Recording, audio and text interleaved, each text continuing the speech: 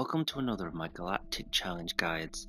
Before you watch this video, please note that both of these lineups can be quite RNG dependent, either requiring a perfect start or consistent turn meter gain, and it took me quite a few attempts to nail down winning runs for both lineups. With that out of the way, we'll start with my first lineup, which is Imperial Troopers. Once the turn meter train kicks off and you've landed daze on all enemies including Jolee, it's a fairly straightforward battle. The hard part is the start. Jedi Knight Revan will go first and may mess up your battle from the get-go.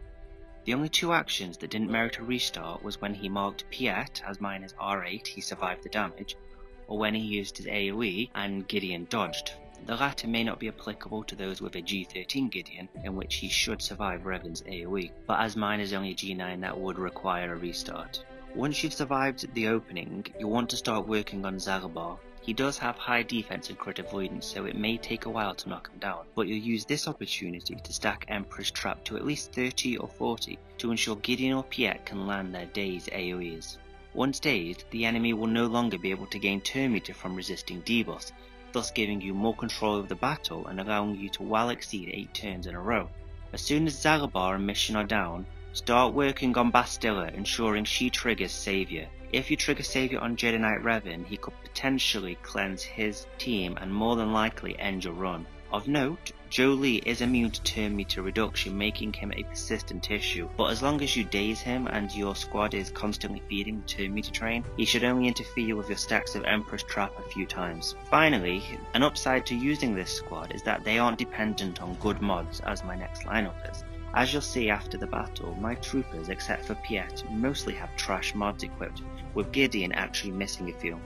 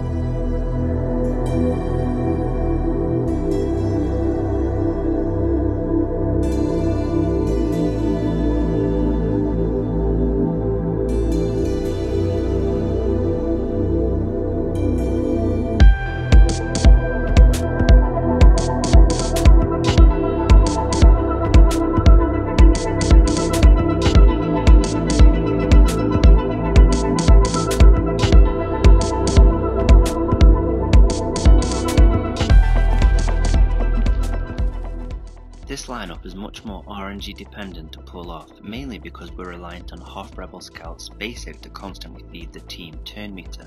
Unlike the previous battle, the strategy this time involves triggering Saviour first and taking out Jolee as soon as possible. This will involve a constant back and forth between hitting Bastilla and dispelling Zelvar's taunt. Triggering Saviour on Bastilla isn't too difficult.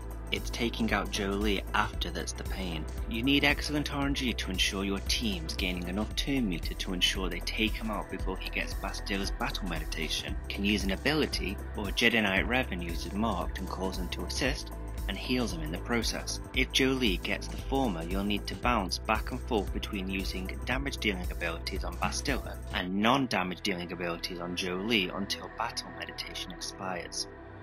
Once Jolee is down, it becomes significantly easier, and you can start working on Jedi Knight Revan and Bastilla.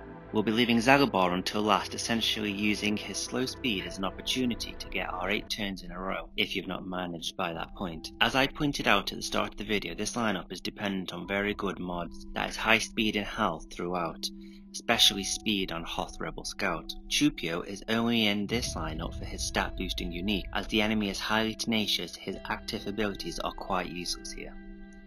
Any questions? Ask below or find me on Discord. Till the next video.